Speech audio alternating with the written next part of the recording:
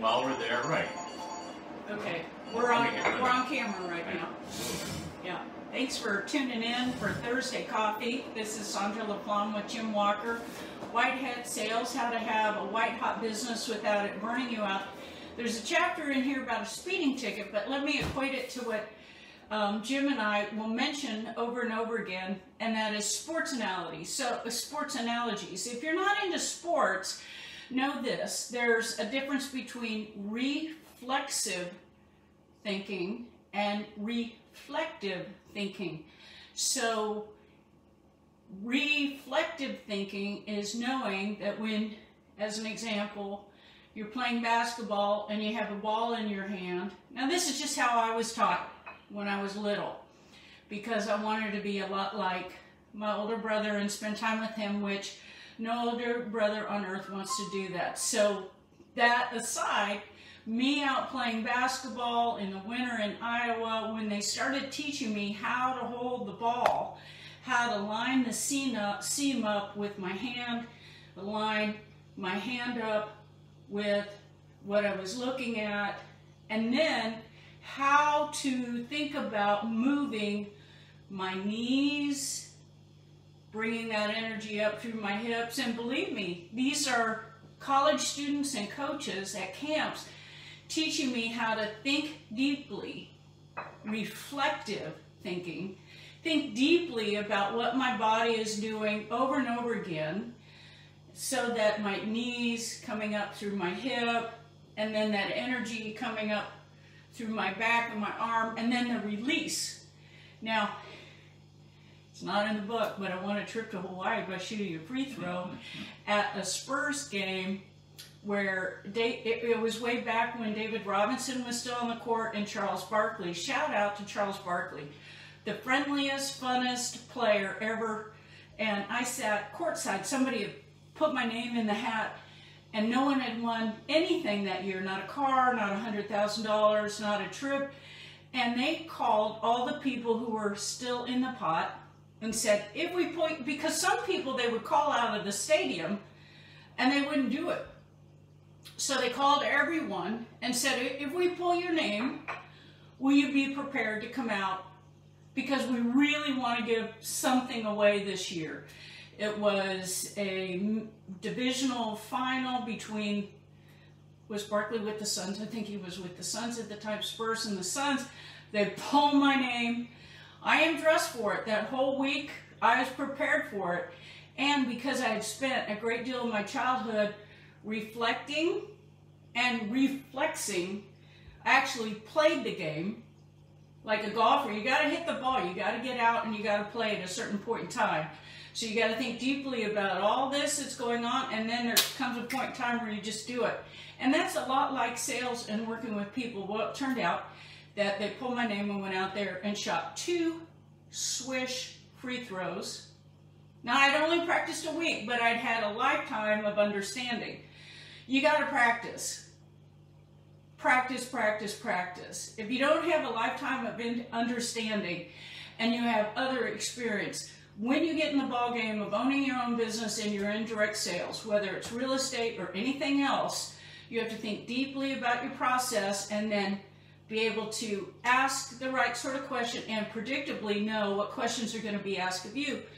I speak a lot to realtors and help realtors, but this applies in all direct marketing, all direct sales, and that is if you have a quality product and price or cost come up consistently, you have to know how to address that. And then anytime somebody comes back and says anything to you, you have to have in your mind already the understanding of the 5 to 10 things that are going to be said. Nothing changes in our business. And then give them the answer. And that's where scripts, now I'm licensed and you're not. So I gave you, and I've got scripts that work, but the script that works right now, you didn't think would work 2 weeks ago when I refined it.